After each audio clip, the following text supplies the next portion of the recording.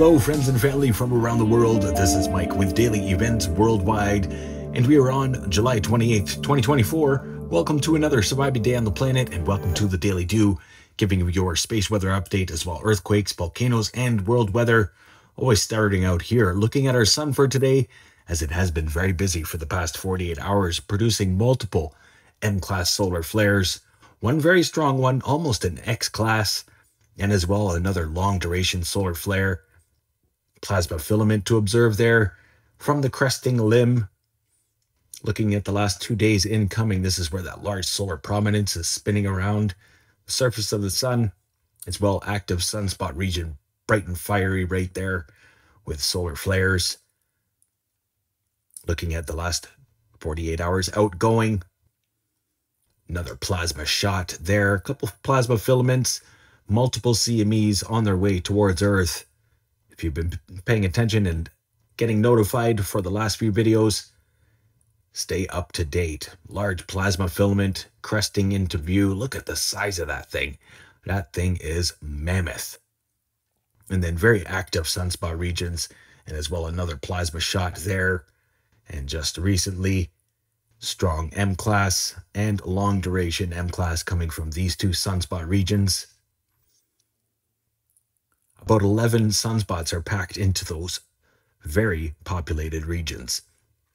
Having a look at multi-spectrum, coronal hole turning away, one building in the southern hemisphere, and then another look here at our sun showing multiple, there's not, if not 8 M-class solar flares, Earth-facing position, R2 radio blackouts, and coronal mass ejections on their way. 8 sunspot regions Earth-facing right now. Current space weather conditions, we are under R2. Moderate radio blackout impacts are expected. Solar winds are coming in at 384 kilometers per second right now, slightly above average. But long duration solar flare M-class producing the R2 radio blackout solar storm. And there is a coronal mass ejection on its way. Solar X-ray flux showing all of these solar flares. 4 in the past 24 hours since last night's update, and 4 reported before that. Solar proton flux is low. Geomagnetic activity is low, sitting at about a 2.5.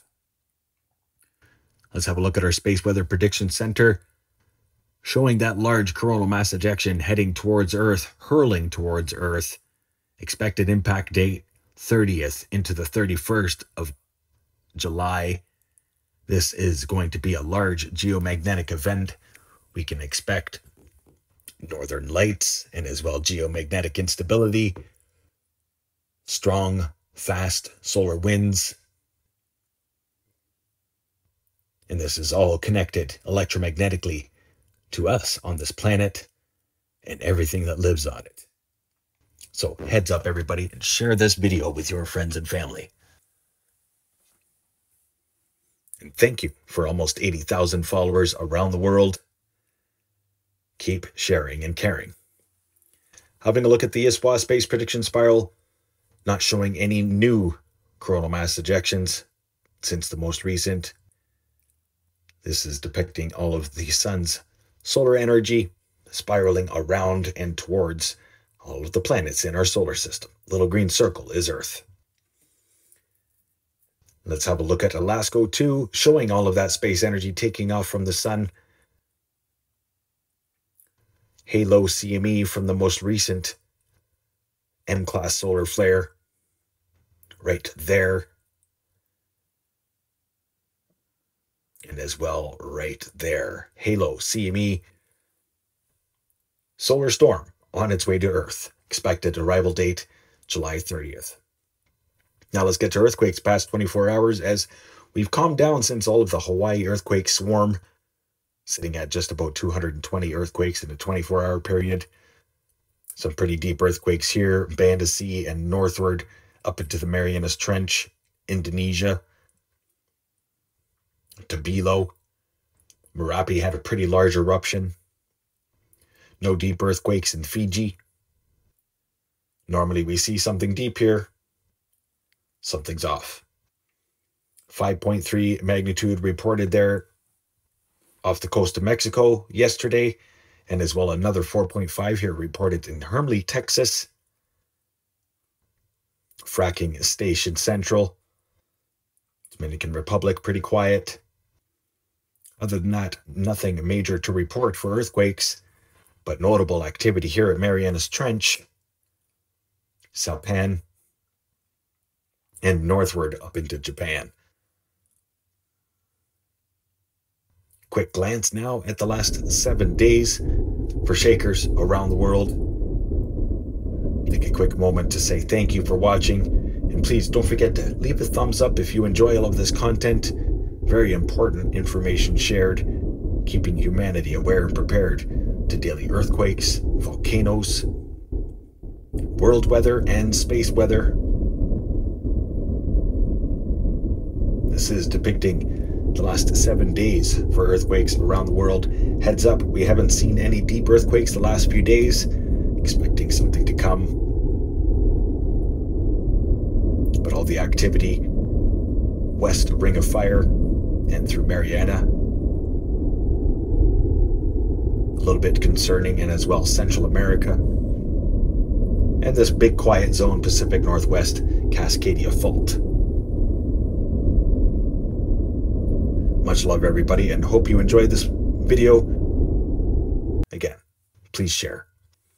Now let's have a look at our air quality forecast, brought to you by our active and erupting volcanoes from across the planet, and as well wildfires that are burning, somewhat being snuffed out through Alberta. But California still is ravaging with wildfires right now. Having a look around the world. No new volcano eruptions to talk about, but notable up there in parts of eastern Russia and Japan. Heavy SO2 content coming from those regions, and as well through Africa and up into the Arabian Plate.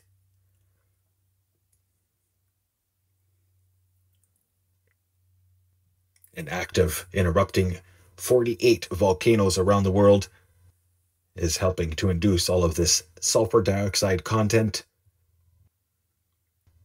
and that is still slightly above average. Now let's have a look at world weather. Starting here in North America, high pressure ridge moving in, and as well very warm temperatures, so watch for daily evaporation rains across most of eastern. Low pressure system scooting across the northern prairies will bring some relief to all of those drought-stricken regions. Long-range forecast showing a strong low-pressure system here raking up the Florida coastline and up into the Carolina states. Watch for severe weather with that and possible hurricane development. Stay tuned. Overlooking Europe and Africa, Southeast Asia. Strong low-pressure system scooting through eastern Europe and into western Russia. Things staying pretty dry through France over the next couple of days for the Olympics. But big low-pressure system scooting down from Iceland is set to change things in the long-range forecast. Overlooking Australia, strong low-pressure system off the coast of Sydney right now, heading towards New Zealand. Lots of moisture associated with that, and a very large low south of Western Australia. Watch for waves of moisture to scoot in there Thursday into Friday. No typhoons developing in the long range, but strong low moving into the South China Sea could have some potential. Going to share here with you all of our ocean temperatures as well. As things are really warming up, it is summertime, and we've got extreme heat across the nations and across other continents. So stay hydrated, everybody. We've got a warming Gulf here, looking at temperatures in the Gulf of 31 degrees Celsius. Stay safe, stay healthy, stay aware and prepared. And thanks again for almost 80,000 followers. Please hit that like button, leave a comment, let me know where you're watching from, and maybe share with a friend or family member that may enjoy this content. Having a look here at sea surface temperatures. Things are definitely warming up across the planet. Thanks for watching, everybody. I hope you enjoyed the show. We'll see you for next video. And if you're enjoying those shorts that I'm putting out, please don't forget to hit up the latest one and let me know how much you dig it. And I'll keep them coming. Much love, everybody.